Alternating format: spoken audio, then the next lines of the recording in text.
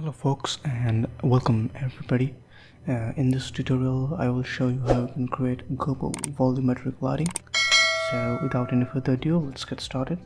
So as you can see, I have this model and I will create a 3-point lighting so that we can achieve the Gobo volumetric lighting from the spotlight. So let's create Arnold area light.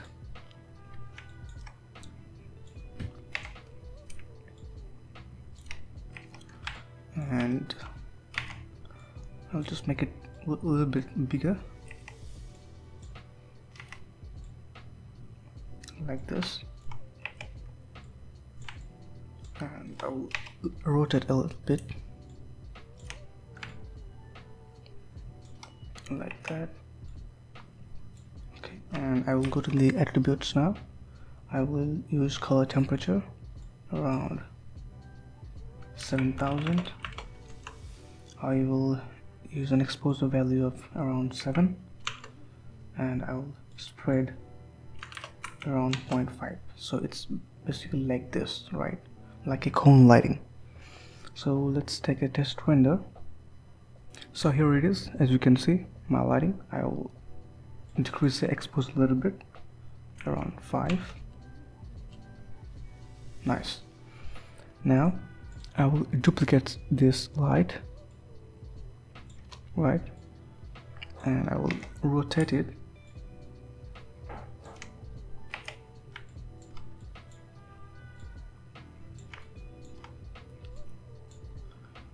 and I will also do a test render for this. Nice. So as you can see, my light is getting a little bit of brighter, and I will use an exposure value of 3, right, and I will go to my camera view and I will use my test render. Okay, now it's good.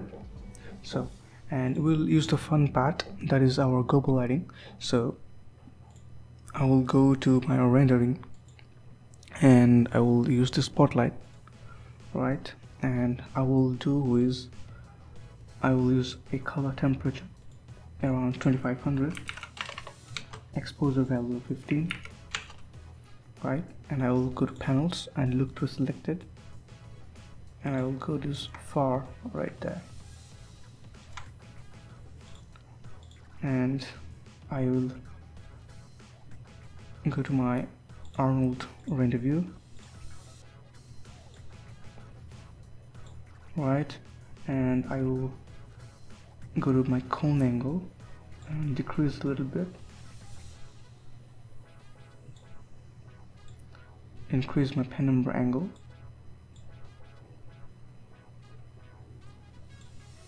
okay, right. Now I will add the Gobo filter. So let's go to our light filters, add Gobo, go to AI Gobo here, and inside the slide map you install your Gobo map, right. I will be using this Gobo Windows blind, open, and now let's take a look. Nice. Now as you can see, it's very small at the moment right here. So what we'll do, I will go to my lights and I will go to my cone angle and increase a little bit. There we go. And I will also increase my penumbra angle, so it will make the edges softer, right. And now I will do is go to my, I will select my spotlight, go to panels, look to selected, right, and I'll just play with it like this. Nice, right. And now I will do some extra lighting. For example, I will use some mesh light.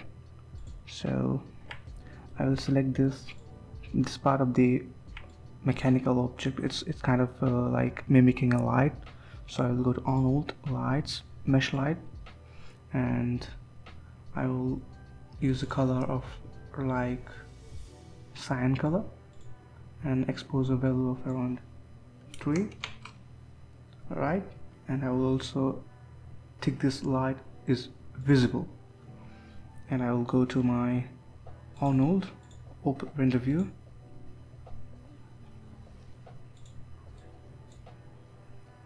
right,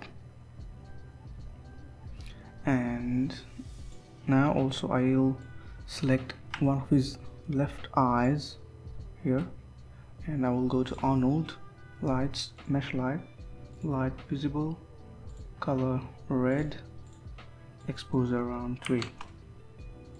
Right,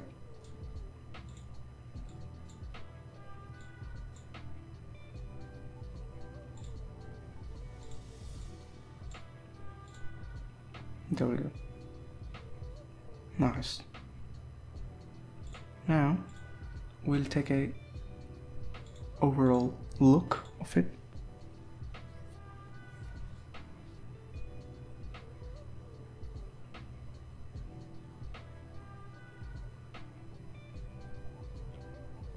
Nice. Now what I'll do is I will add volumetric so that we will create some nice, depth to it. I will go to Control A and probably increase a little bit of density. Just play with these settings until you're happy with it. Depending upon your scale and the scene size, it will affect your render. So I am happy with it, right? So I will make sure that I do some quick render settings. I will use camera angle of 6, diffuser on 3, specular 2, volume indirect 2, and I use progressive render. In the ray depth I use a diffuse value of 3, specular 2. I do not use transmission, I kept it default that way, right? And that's it. I will finish the render and I will show what I get.